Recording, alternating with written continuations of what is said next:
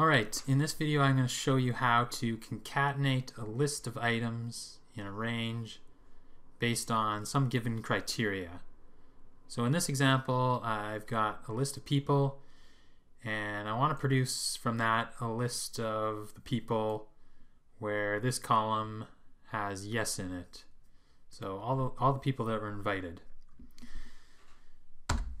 If I use a helper column,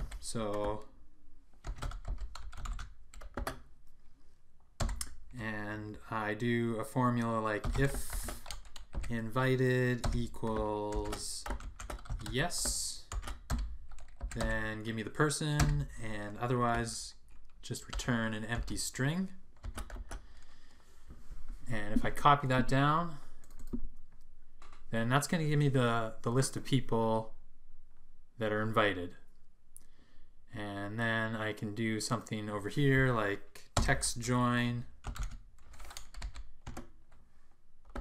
and maybe a comma as a delimiter,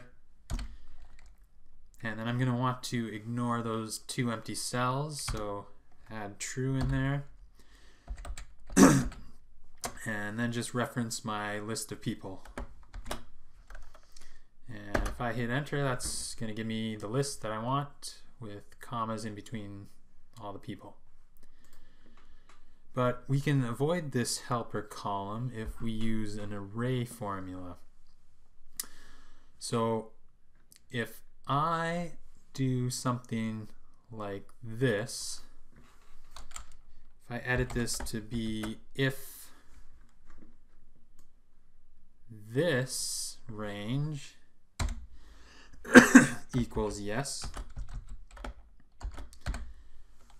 then, and I'm just going to delete this, then give me my person, otherwise just give me an empty string.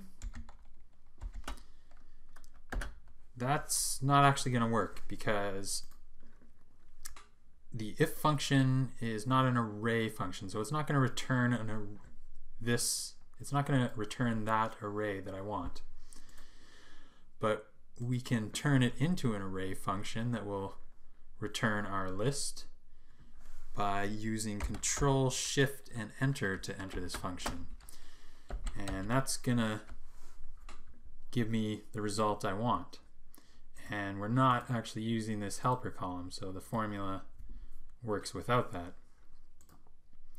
And that's how you can conditionally concatenate a list of items based on some given condition using an array formula with the text join and if function.